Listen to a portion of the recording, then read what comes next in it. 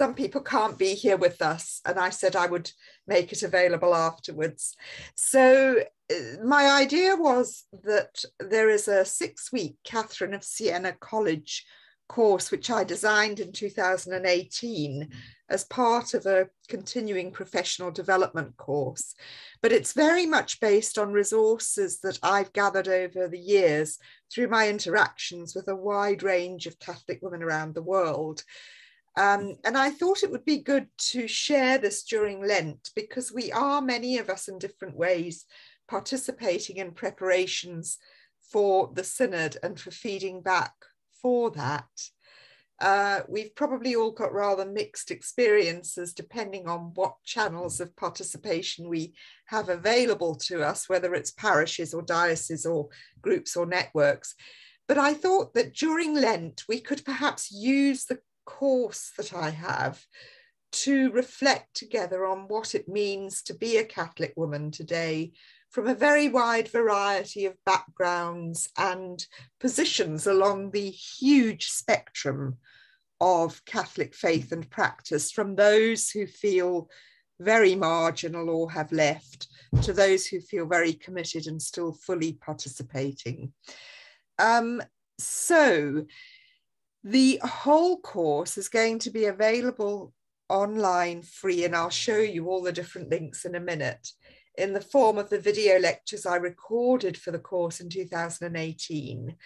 But there are lots of other resources, including PDFs of books and articles and links that are referred to during the lectures, that are available to those who sign up for the full course on the learning platform. Now, we don't want to exclude anybody on the basis of cost. So we do have bursaries of half price and full price. We have a very generous offer of someone who's offered to pay double so that someone else can join in. We have to cover our costs, but we also do have a small fund for bursaries. So if you want a reduction in fees, it's absolutely fine to ask. You just need to email Anna Cantelmi, whose email address is on all the information, to get a code to enter for a bursary. So I'll show you where the links and everything are, but maybe we could, I'm just checking there's nobody in the waiting room.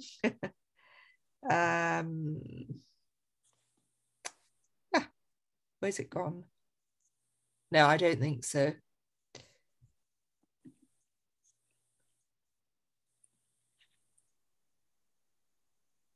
Okay. So maybe people would just like to introduce themselves before we start. My name's Tina Beattie. I'm the director of Catherine of Siena College, which is the platform for the course we're using for this. I started the Catholic Women Speak Network in 2014, which some of you will be familiar with. And I'm a former Professor of Catholic Studies at the University of Roehampton in London, where Ginny Jordan Arthur is the chaplain.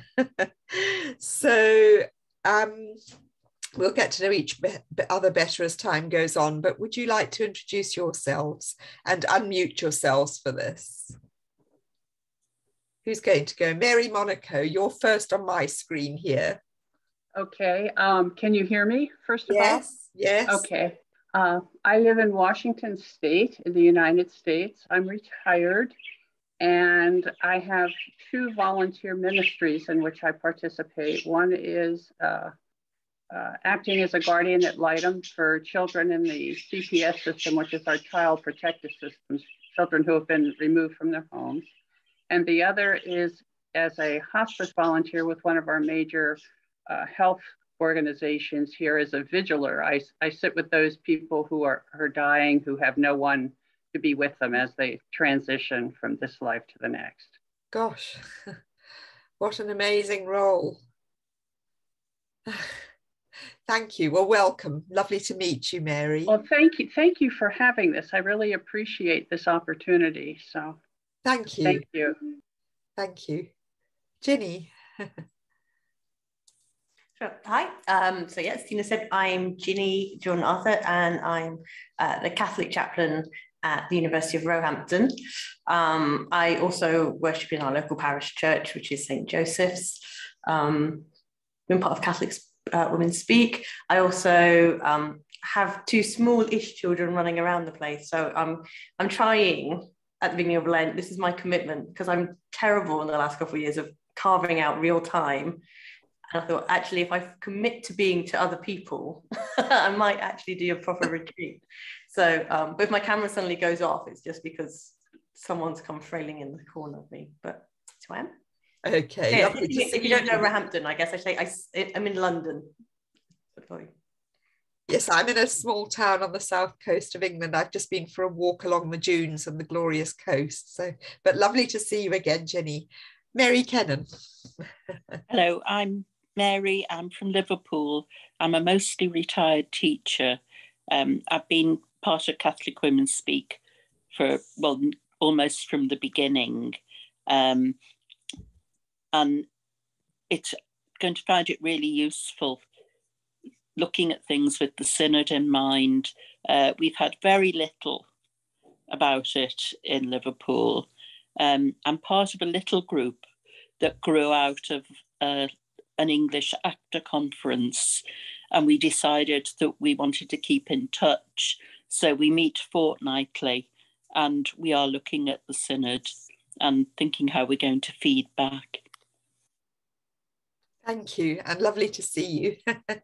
Another founding member of Catholic Women Speak, I think. Fides, nice to meet you. Hello, Tina and everyone. Good afternoon to you. I'm Fides del Castillo. I get to know the course through Dr. Anna and Dr. Agnes Brazal. She's my colleague in De La Salle University, Manila. So I'm originally from the Philippines, but I'm on my sabbatical leave. That's why I'm staying here in New York. I also I have a fellowship in the Fuller Theological Seminary. So I have been staying here for quite some time to do some research on Christianity and mission. So I'm really happy to be here, and thank you so much for having me here. Thank you, and lovely to meet you. Welcome. It's great to have you with us. And Mary McCartney, have you got? There we are. We can see you now, Mary. Welcome. Sorry, I just can't turn it round so that I can look straight at you. Forgive me. I'll try and sort that out. That's all right. This is lovely to have such an international group of people. That is really nice. I can't say so specifically as all of you of what I'm doing and where I am. I'm actually pretty homeless in terms of the church. I'm not actually a lapsed Catholic. I'm not really very, at the moment, participating Catholic. As one sister once said to me many, many years ago when I went for an interview for a job somewhere, and I said, I have to tell you, this is a Catholic establishment, sister, but I'm a lapsed Catholic. And she said, oh, no, Mary, there's no such thing as a lapsed Catholic. Sure, you're only taking time out, which was so comforting. I didn't get the job, but that's another story. Oh. I actually only found out about this morning, quite by chance. I don't know if Tina saw my email. I don't go on Facebook very often, but this morning I did go, and I had a bit of a scroll. And as I was scrolling down, there was your advertisement for this course this evening. So I thought, oh, I really must have a look at that. And the other thing is, I was for many, many years a member of the JPIC Archdiocese of Suffolk. And I still have my connections with them. And just recently, they invited me back in to be part of the group that did, was it some kind, we had to fill up something for the Synod. Just recently, learnt the feedback. And one of the issues that I kept plugging, and 2 or 3 other members said, we really want to tell them, we want them to look at women in the church very strongly. Because one of the reasons why I'm not participating as fully as I used to is I have gone through quite a crisis in the last years about why am I a woman in the Catholic Church? I wouldn't work for an organisation that treats me like the Catholic Church does, and the attitude it has to women. I'm not a radical feminist, don't get the wrong idea, I'm just me. And And I don't want to let go. I want to still stay, but I really do need to see something change so I can feel that I really do belong. Thank you. Well, I think you echo what many, many people feel. And I think particularly the Synod coming after the pandemic, when those who were regular Mass attenders have often found within themselves resources they didn't know they had to sustain their faith in different ways through a time of liturgical famine almost. And many are not willing to go back and submit to the old system. Of course, others have gone back very enthusiastically. One of the aims of Catholic Women Speak when I started it was to provide a forum where we went beyond the polarization of Catholics between conservatives and liberals, whatever they want to call themselves. These labels are not very helpful, but that so long as we were courteous and respectful and open to dialogue, we would not exclude anyone. So the reality is probably that we do have quite a lot of women who are struggling and asking questions, but by no means do we seek to exclude those who are not. So we're a broad church in Catholic Women Speak, and I'll introduce you to some of the resources tonight. We do have a very wide range of wonderful resources from women of all ages, cultures, races, contexts from all around the world. One of the books we produced in 2018, the youngest contributor was 14 and the oldest was 84. And that book has, I think it has 28 contributors. So as we go through the course, I will be bringing in a lot of women's voices from around the world with huge diversity. We address issues of gender identity, of motherhood, of social justice, of ordination. Nothing is off the table, but everything is open to the different perspectives that people bring to these discussions. So unless anyone has any questions, it may be helpful now if I just talk you through the various ways in which you can access what we're doing through Lent and show you some of our resources. So are you okay with that? Mm-hmm. So I'm going to start by getting up the Catholic Women Speak website, and then I'm going to share my screen with you. Please just unmute yourself and tell me if there are any problems. Just let me make sure there's nobody else in the waiting room. No, there's not. Okay. So I'm going to share our Catholic Women Speak website now. So if you go to, well, if you just Google in Catholic Women Speak, this is the website you'll come to. And what I'm putting on here for the next 6 weeks is completely freely available to anybody and everybody. There's no login, there's no registration. So for people who don't have time to follow the full course, they can still work through the videos and reflect on the questions as we go through it. So this is our home page. And if you just scroll down slightly, you'll see, I might come back and show you this little video, which is a history of all that we've done since we started in 2014. But first I'll work through the introduction. So you'll see at the top of that home page, as you scroll down, there's a link right at the top. Please visit this page, and there you'll find an introduction to this course. As I said, just bear in mind that there is a registration for all the resources with a fee if you can afford it, but that is absolutely not compulsory. If you want a reduction in fee, just email Anna, no questions asked, you'll get a code to get that. But as I say, we do have to cover our costs. I volunteer with all this, but we do have admin staff and costs that we need to cover. So on that, you'll find the link to register for the course. You'll find, if you scroll down, there are resources for the Synod in general, which don't particularly relate to this course, but we want to offer a resource to women who want to reflect. But from here, you can go to the actual course link. And there you'll find a summary of each week's topic. So tonight the topic is narrative identities, women as storytellers. And you can go to the link here to find week 1. And each week I will put up something like this, which you can just go to the link and see. So that's a brief summary of what the topic is about each week. This is the video lecture. This one is about 38 minutes, I think, that's part of the Catherine of Siena College course. Now, you will find that the lectures refer to sources and coursework and essential readings and things like that. Just ignore those references. That's just because it's referring to a more formal course. But you may also find some of the course a little heavy going academically. It's not, it's probably targeted about a first year university degree level. So don't worry if you struggle with some aspects of it. And if you want to watch that lecture, it's there. Obviously, I'm not going to play it tonight, but I will just discuss some of the themes and perspectives that are introduced in this first week's lecture.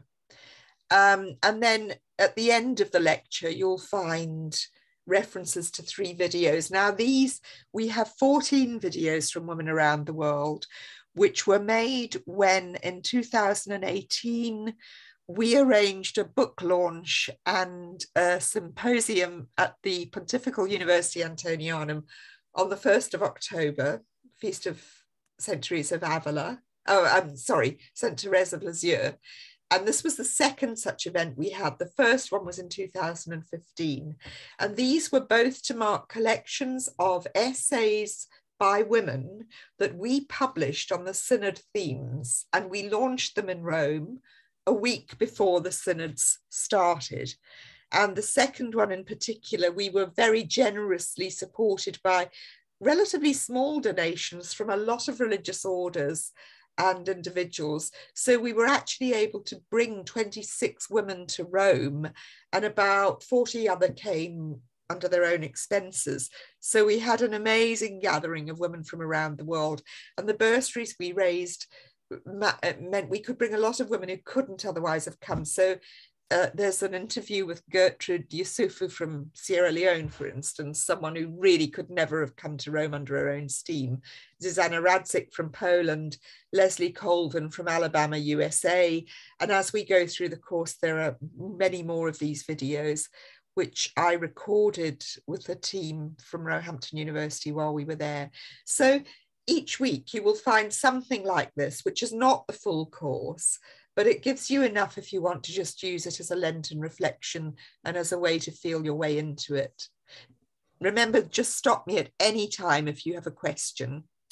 Now, if you register for the full course, can you see that? You will find this is the Moodle site. Moodle is an online learning platform which is managed by the University of Roehampton, and we have access to it. And you'll see there that you get access to the full site. Each week, the lecture is made available on a Monday, information about the course, a forum to introduce yourself. So if you're registered for this, you're part of an ongoing discussion through Lent.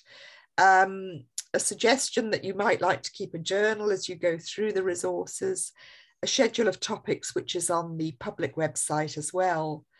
And then you've got PDFs to both the books that have been published by Catholic Women Speak. And just to give you an idea of the resources, I'll download these and just show you the contributors pages. So the first one we published, can you all see this? Can you see that? No. Catholic Women Speak PDF? No? Maybe. Hold on, maybe I need to just go in and share that. Okay. Can you see that? Yes. Okay. So if we go down and just look at the you can see how many contributors there are, all right?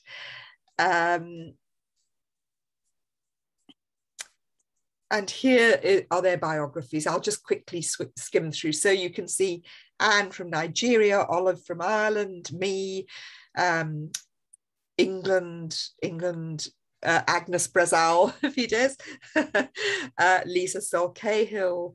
What we have here, Rachel Espinosa, Margaret Farley, Astrid Gajiwala, Christina Gomez.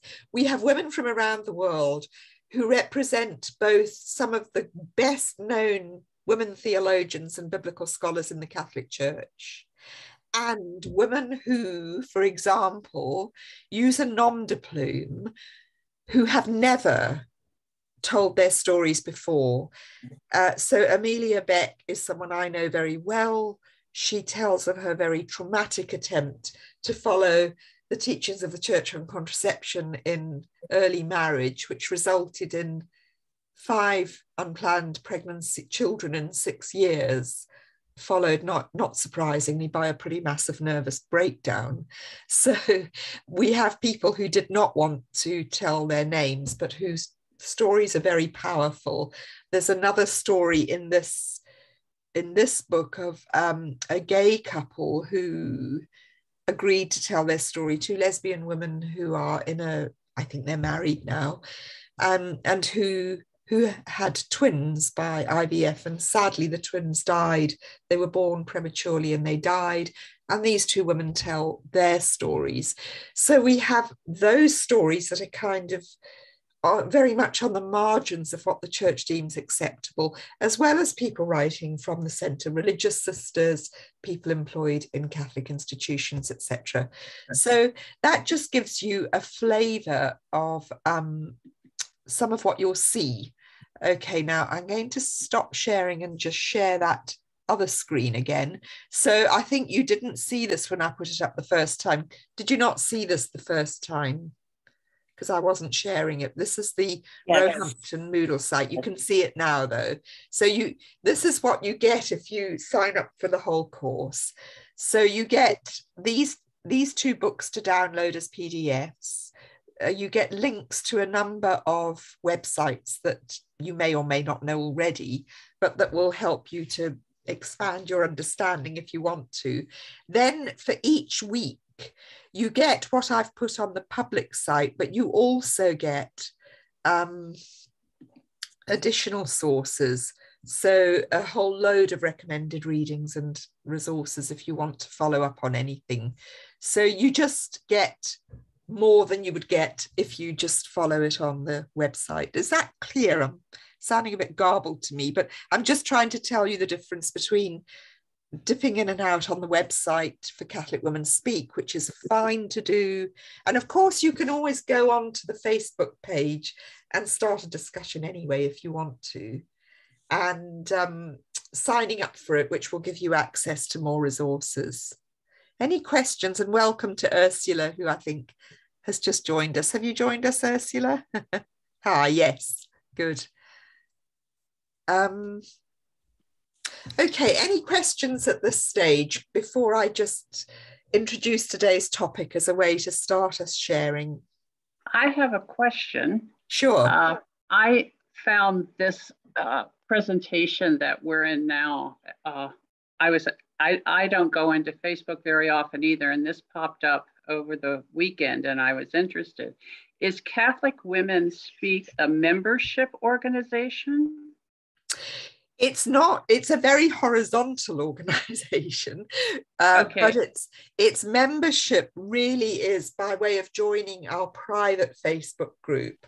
We have a private forum on Facebook, which after some initial problems when we started way back with trolls and breaches of confidentiality, we've made very secure, and please God, we haven't had any breaches of security, but that is a Facebook forum where people who join can share in confidence. We have many members who don't ever post anything, but I realize when I see the numbers that they are often checking and watching, and that's absolutely fine to do. We have others who are very active. But if you don't do Facebook much, that is our main forum. But we also have the website, and we put, I'll go back to the website now actually. I think I do have to stop sharing every time I want to change what I'm showing you. So, and now, oh yeah, sorry, hold on. Can you just tell me if you see when I change this? Hold on. Does your screen change? Mine is. I see a meeting schedule right now. Right, that's good. So if I go into this, you can now see the main website for Catholic Women Speak. Yes, I don't need to go. Good. Okay, so I can share my screen without switching it on and off all the time. So everything that is of importance for women who are associated with Catholic Women Speak is on the website.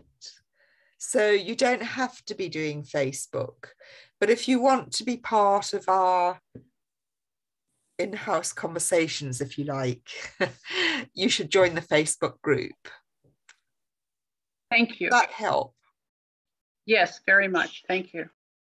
And something else before I forget, with regard to people wanting to feed back to the Synod, on International Women's Day, which is next Tuesday, we are Catholic Women Speak, in collaboration with the Catholic Women's Council, which is an international network of groups campaigning for women in the church, is launching an online questionnaire, which I have worked on in collaboration with the University of Newcastle in Australia. And it's in 6 languages. And our modest aim is to gather 10,000 responses. It's a questionnaire which is as inclusive as possible in terms of where women are in the church. So most of it is just 1 to 5 options: agree, disagree, don't know, strongly agree, etc. But all the questions have the option to position yourself on that long spectrum.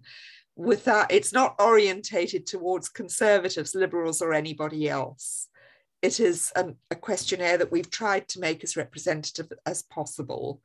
So next Tuesday, we will be launching that with links all over the place and trying to ensure that it gets out there. So watch out for that as well, those of you who are really wanting a forum, because what we will do with that is we will analyse it and submit our findings to the Vatican for the August deadline, but we will also make our findings public.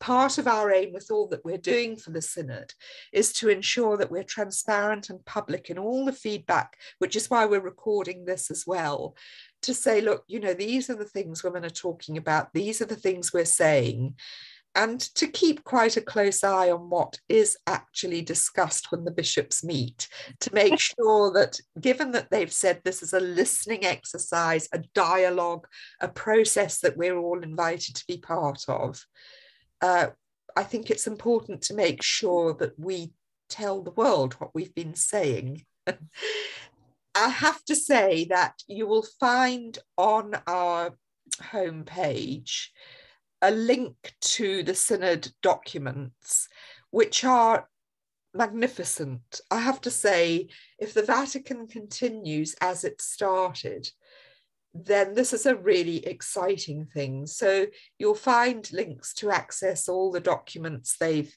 put out there on this homepage. If you just scroll down to, where have I put it? Sorry, I'm just have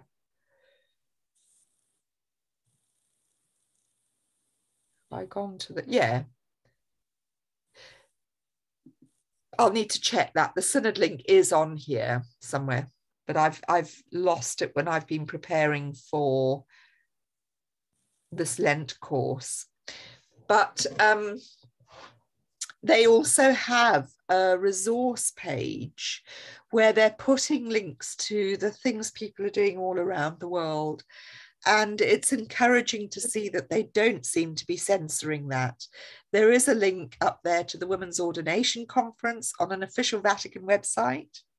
There is a link to an LGBTQ campaign that's encouraging LGBTQ people to participate in the Synod, and that was censored, it was removed, and then it was restored with an apology. So the Vatican is behaving in unprecedented ways so far, and I think that's another reason why we should speak out, because if we don't speak out, we can't complain about not being heard. Mm. Okay, any comments? And I just want to welcome Ursula, who's joined us, another founding member of Catholic Women Speak. Ursula, do you just want to say a couple of words? Tina, thank you so much. I'm just so grateful that you, as usual, you know, what would we do without you? But thank you for doing this course. It just helps me focus, and I'll be feeding back into We Are Church in Ireland. And I'm just so grateful, and thank you. I didn't realize that that page was there, and you know, we can all share that. Yes, so, yeah. Yeah, and I agree with you. It's, you know, we really, it is beholden on us now to contribute, because I've never seen such change happen so quickly. And there's a sense too that the institutional church in many ways is really falling apart. There's so much going on between Europe and Ukraine and the Catholic Church as well at the same time. We are living in exciting times, and yes, we really have to contribute to this synodal process. Yeah. And I'm prepared to do that, and thank you for doing this for us, Tina. Thank you. Well, my privilege and pleasure, really, because it is nice to be able to do something. And I think, given what's happening in our world right now, feelings of helplessness are pretty overwhelming. And, you know, I think it's important for us all just to say, well, I love Mother Teresa. What we do is a drop in the ocean, but the ocean would be one drop less if we didn't do it. And I think it's really important for us to do what we can and trust God to take that and make mighty trees out of mustard seeds. So if it's all right with you, I'll move on now to talk a little bit about what we cover this week, because I think it's quite important as we enter into the process of reflecting on who am I in this church? What is my identity as a Catholic woman? Whether I'm practicing, not practicing, uncertain, moving in and out. Who am I in all this? And I'll go to week 1 and I'll download.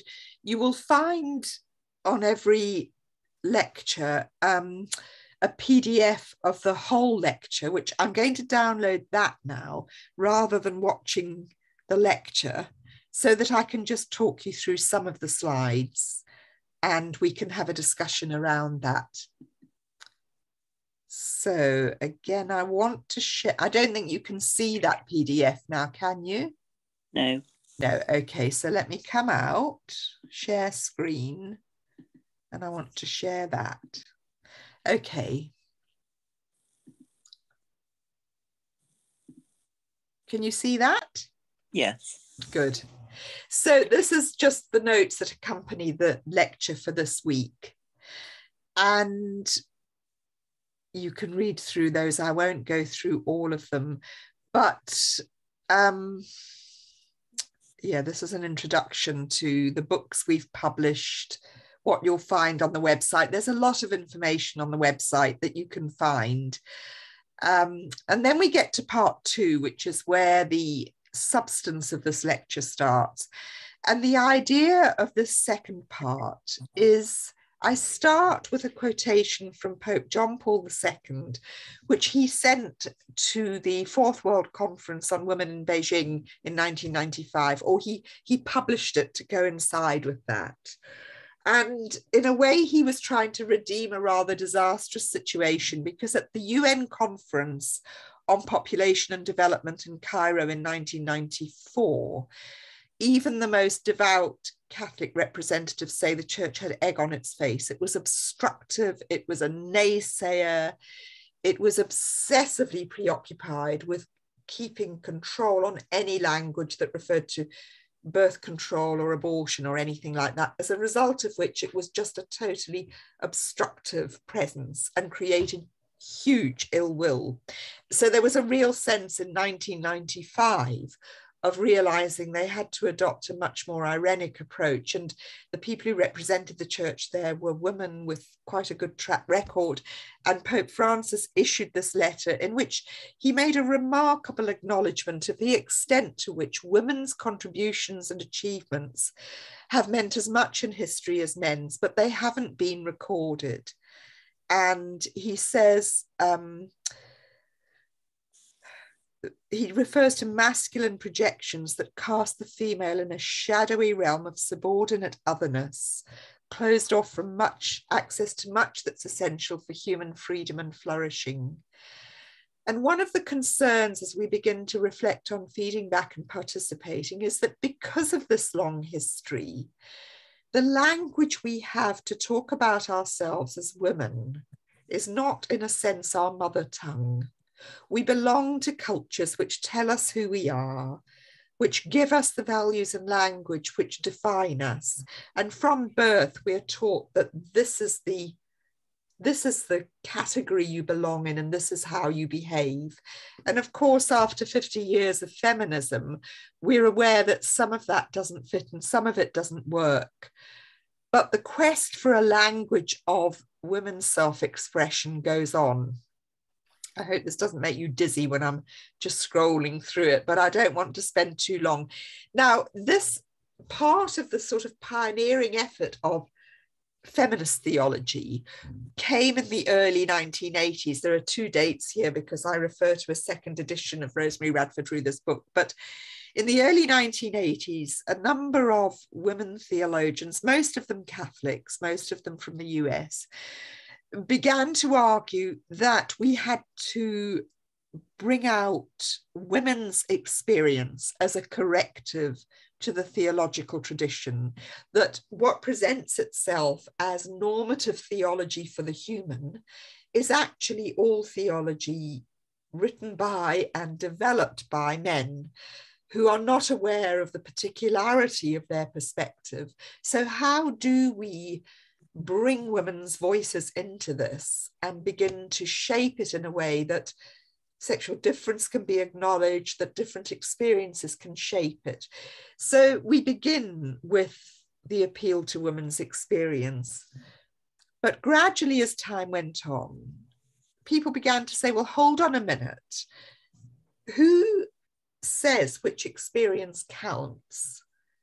Who says which women are experiencing rightly and which experiences are wrong? So, I might say, well, I would experience following church teaching on contraception as deeply oppressive in my marriage.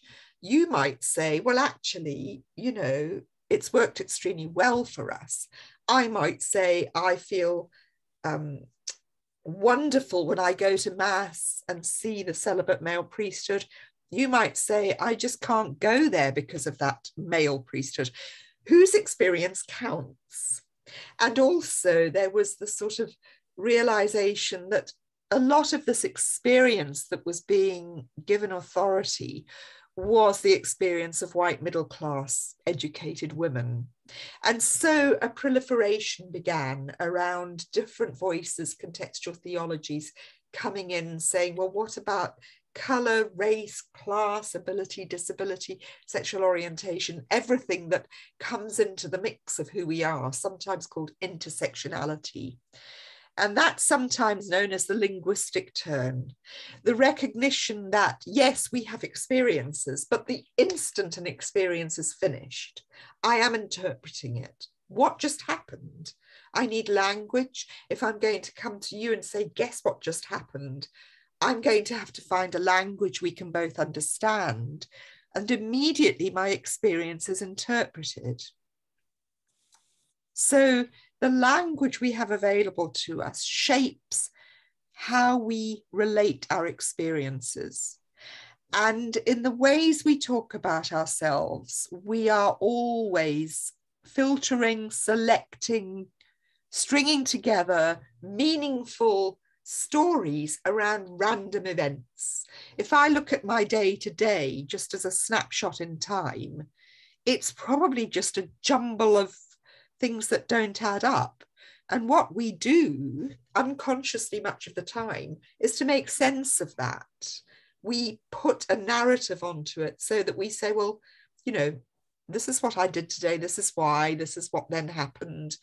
Sometimes we have to accommodate world-shattering events. At the time of the Ukraine, the narratives of people living there a month ago were not the stories they're telling about themselves today. They have no stories today. There are no stories for them today. There will be in time a process, but we go through that. Does that make sense to you? We are creatures of language, and who we are is woven together out of language. And so our attentiveness to the language we use when we describe our experiences, our relationships, our identities, is very important. Attentiveness to how we speak. So the first session in this course is asking us to reflect on that.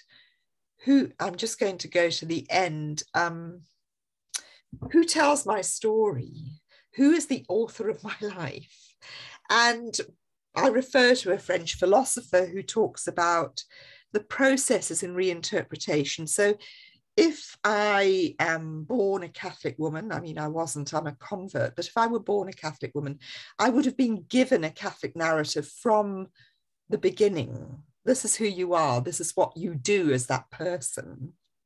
And we all know that we're living in a time of questioning that, particularly around issues of gender and identity and the role of women. And so as I go through, I begin by conforming to what I've been told, this is who you are. And that is configuring my life. I'm using the tradition and the language it gives me to speak as a Catholic, as a woman, as whoever I happen to be. And then I begin to think that some of this doesn't fit, some of it doesn't make sense to me. And I begin to struggle within the narrative that I'm given, so that the story of my life and the story of the Catholic Church are locked into a kind of wrestling match as I try to find in that something that allows me to be more truthful and authentic. And this is never a one-way process. We've just got someone else entered. It's always a question of, I say, this is how I'm experiencing this. And then I go back to the tradition or the language I have, and it will tell me something new about my experience. And so for this synod feedback, that's what we're doing really. We're saying, well, in what ways do I want the Catholic faith to continue to be what it has been for me, and what nourishes me within it? What do I love? Is that something other people love too, so that we can come to a common agreement that this we share and this matters to us? What do I find inhibiting, oppressive, difficult? What do I find hard to understand? So the synod feedback, we can, of course, only feedback in questionnaires and short responses. But I think if it's to go anywhere, I see Pope Francis said today, every change has to begin in our hearts. And we can say all we like as women in the church about what we long for, but there has to be something within us, particularly in these darkening times, that we can do this in a journey and go on from there with real resilience and hope and energy for the tasks ahead. And I always welcome Thoko. Am I pronouncing that correctly? Thoko? Ah, can Thoko hear us? Are you muted, Thoko? Anyway. Hi, can you hear us? Anyway, I just want to allow a little bit of time for discussion, so I won't spend too much longer on this.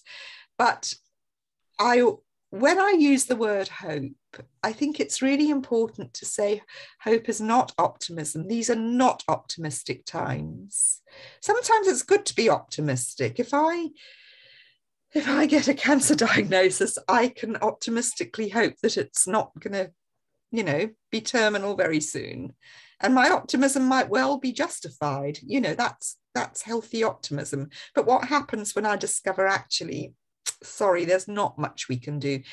That's when hope has a role to play, because optimism is always about hopefully tomorrow will be better, and therefore it saps us of today. Actually, it takes away from us the fullness of the moment, because this is just too awful, so I'm going to think about tomorrow instead. Now, we need to do that sometimes for our mental health, but if we live like that, we miss most of our lives. So my feeling is, for this synod process, we need to hope, and hope is about being in the time I'm in and finding that horizon of promise that allows us to move through the reality of now into the promise of the future, even if it's an eschatological promise, which sometimes that's all we have. That's all some people in Ukraine have right now, but they're fighting in the streets because they also have that deep hope that I stand for something today that I will not relinquish, even if I die standing for it. And somewhere in us, I think that's what hope is. Does that make sense? Oh, it's brilliant, Tina. I did my dissertation on hope. I just wished I had listened to you before I wrote it. That's so well put. You encapsulate it so beautifully. Thank you. Well, I've read, I mean, there are a lot of us thinking around this at the moment, and you know, you will know that from your dissertation, Ursula, but I think it's so important. You know, the time, I think, has gone for rebellion. I think it's for resilience and hope now is, you know, are the dynamics we need to change. Yes, Tina, I was just saying that to someone. I had a sense that, you know, we're so used to protesting and rebelling and being so upset about the setup. Things are changing, and we now need to contribute and build and help. And that's what you're doing here. And that's what the whole synodal approach is really about. It's a chance, an opportunity for the first time ever to be constructive and to contribute. Yeah. So thank you. Yeah. I do believe that. And I believe whatever we believe helps, whether it's prayer through Lent or coming together like this, or whatever it is, study. I mean, study is a form of prayer. Simone Weil writes beautifully about that. So Fides, you doing your research in New York, I mean, whatever we're doing, it can be prayer.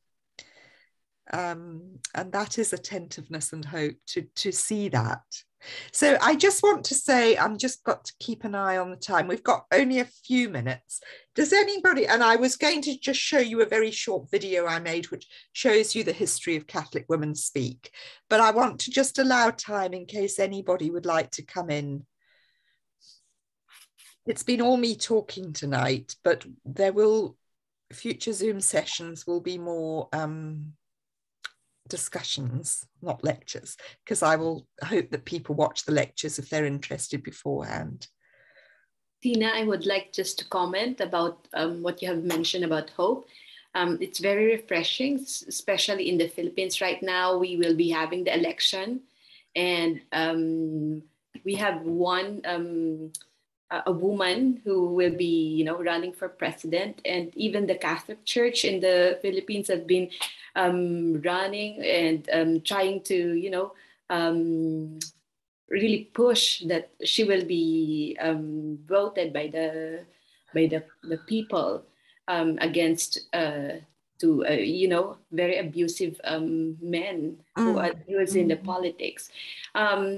I find your reflections, the things that you have mentioned, refreshing, because really it keeps us hoping that whatever is happening right now, there will continue to be hope.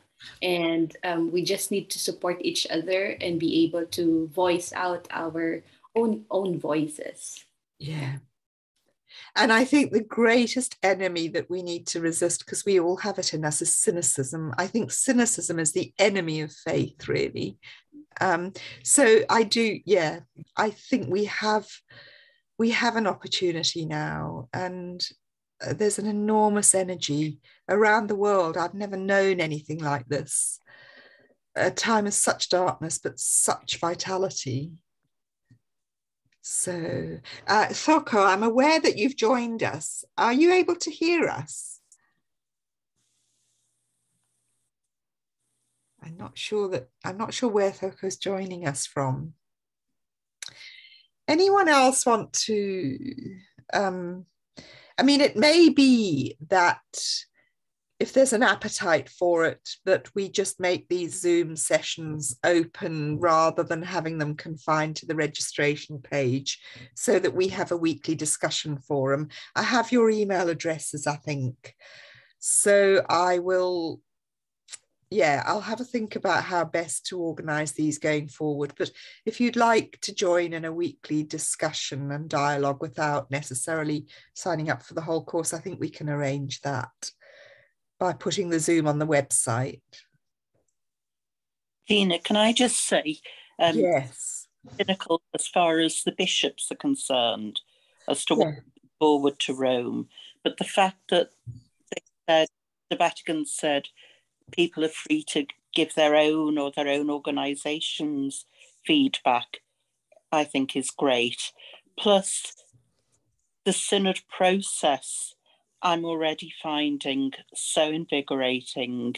Groups like this and the Root and Branch Synod and, Scottish Laity Network. And I've learned so much through the process that wherever we go, it's got a positive effect. I think that's right.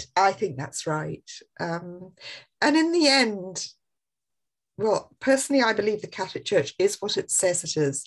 I could not stay in it if I didn't believe that, because why would we stay in this crazy institution if it was only an institution? So, and if, believing that, I believe it's redeeming and being redeemed, painful though that process might be and stumbling through history. But so I would like to finish, if you're okay with this, with a little video I put together of every image in this is something that's happened in Catholic Women Speak over the past 7 years.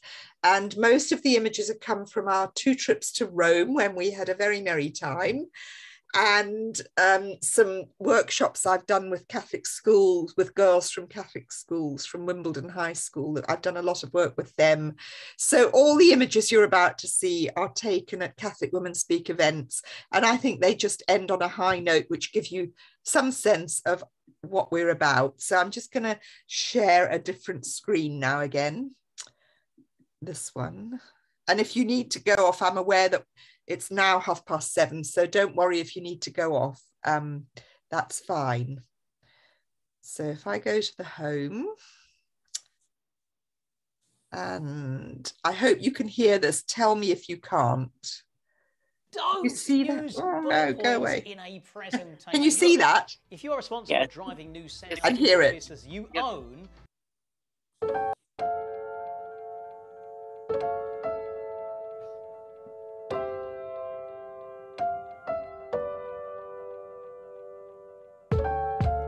I never seen a real rainbow. I still believe though. Gotta believe though. It hurts me when people are fighting. Different street sides. Words cut like sharp knives. But it doesn't have to be that way. I will not believe that I'm the only one who has that dream. No, it doesn't have to be that way. What will it take to make you believe the change is coming? I know the change is coming.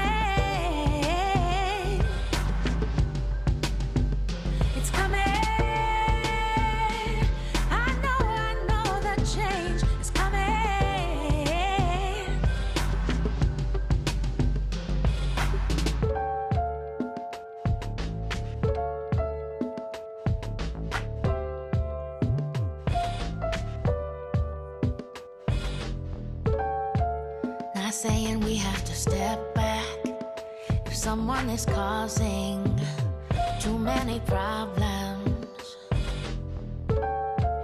We need to stand for the truth now, and I have no doubt that the path is lit for those who say that it doesn't have to be that way.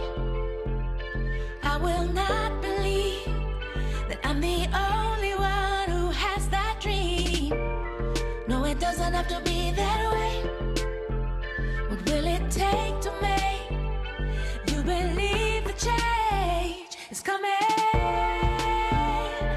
I know the change is coming. It's coming. I know the change is coming.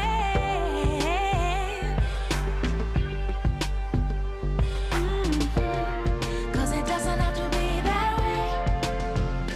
I will not believe that I'm the only one who has that dream. No, it doesn't have to be that way. What will it take to make you believe the change? Oh, no, it doesn't have to be that way.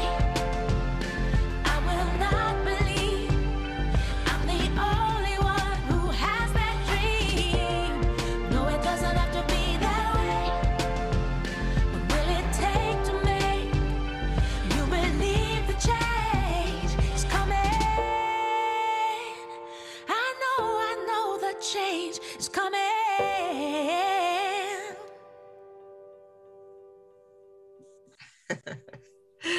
Okay. Knitting isn't what you do, Oops. it's part of who you are. At Craftsy, we understand that handmade means So, so as you can see, we wear red shoes a lot. We drink a lot of Prosecco. And we've had some good times, but really rich gatherings of so many people across so many cultures. So it's lovely to have you here. And I shall keep an eye on the website because I'll put things there. I'll put things on Facebook and Twitter, and feel free to share things if you have friends who would like to take part but may not access all these different sources. And keep an eye out for us launching our questionnaire next Tuesday, and spread the word as far as you can, because we really do want to get, you know, lots of responses. That's wonderful, Tina. Thank you. And by the way, congratulations. You made it in the tablets list of 50 women lost to the church, 50 women leaders lost to the church. Yes, I saw that because Brendan sent me the PDF and I thought, I haven't got anything in this week's tablet. Why has he sent it to me? And then I saw that. I thought, oh dear God, the last thing I ever want to be is a leader in the church. Well, you are. And richly deserved, and well done. Thank you. But it's great, yeah. Well, it's great to see you all here, and thank you for your support and solidarity. And same time, same place next week. Well, different places, same time. And I'll post things in the meantime. I wish you all a really good week, and I know that we all hold deep in our hearts the people of Ukraine, the Philippines, everywhere, where all of us, who are struggling towards the future in hope. All right. And Ginny, you didn't get interrupted. Yeah, as you just said that, someone has walked in, but it's a grown-up, so they're not going to put their head in the camera. Right. Sorry, we've gone on a bit later tonight, but we will aim to start and finish on time. All right. Good night, everybody. Thank you. Bye, everyone. Thank you. Bye. Bye. And this has been recorded, so it will be out there. Okay. Thank you. Good night, everybody. Bye.